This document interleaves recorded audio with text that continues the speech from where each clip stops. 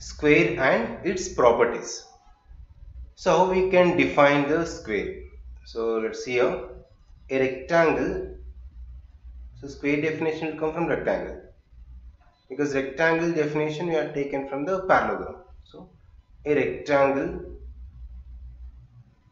So you have seen already properties of rectangle. A rectangle having all sides. A rectangle having all sides equal. So rectangle having all sides. If every side is equal, then only we can call it as square. So all sides equal is called a square. Yeah. So this way you can define. Now let me take the square diagram. So generally all sides must be equal. So if it is a square,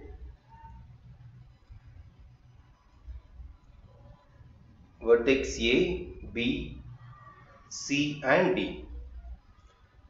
Now let me explain the properties of this. So in this opposite sides, so same actually whatever the properties are there in rectangle, same will follow. So since opposite sides are equal, so here all the sides are equal. That means same other properties. So AB is equals to AB, BC and CD and AD. So four sides are equal. And same if two adjacent sides of rectangle are equal also, then it's called a square, you can see. See the properties.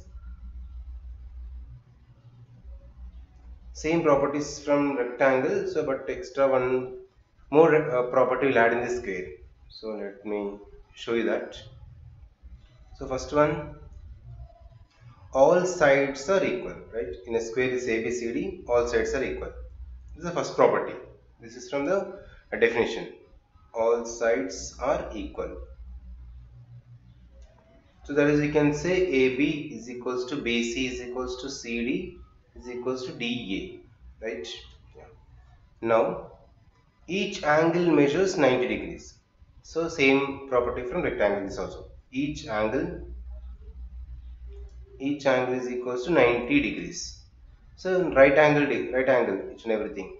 So every side is perpendicular to adjacent side. So every angle is 90 degrees.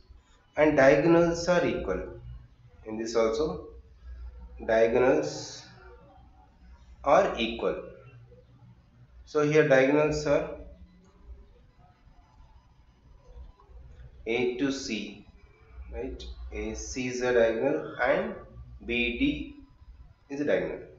Two diagonals are equal and diagonals bisect each other.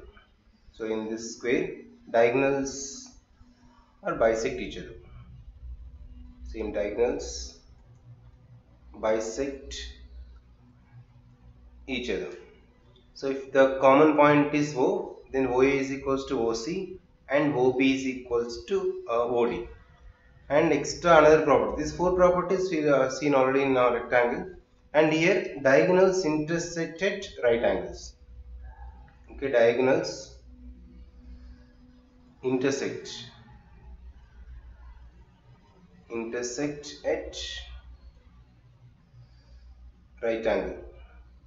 That means when you observe this, so this AC and BD are intersecting at O. The intersecting angle is at 90 degrees. So that is a perpendicular bisectors. That means you can say them perpendicular bisectors. The angle is 90 degrees. So every angle, this also 90, this also 90, and this angle AOB is 90, BOC is 90, similarly COD and AOD also is 90 degrees. So you can say diagonals intersect at right angles. That is AC is perpendicular to BD. This is a perpendicular symbol. So this is extra another property you can see in the square. All the sides are equal. Same properties. The diagonals are intersecting each other at the same time. They bisect each other. So that's why you can call it as a perpendicular bisectors. So diagonals of square are perpendicular bisectors. Right? These are the properties about a square. Next, after square we'll see and properties of trapezium also now.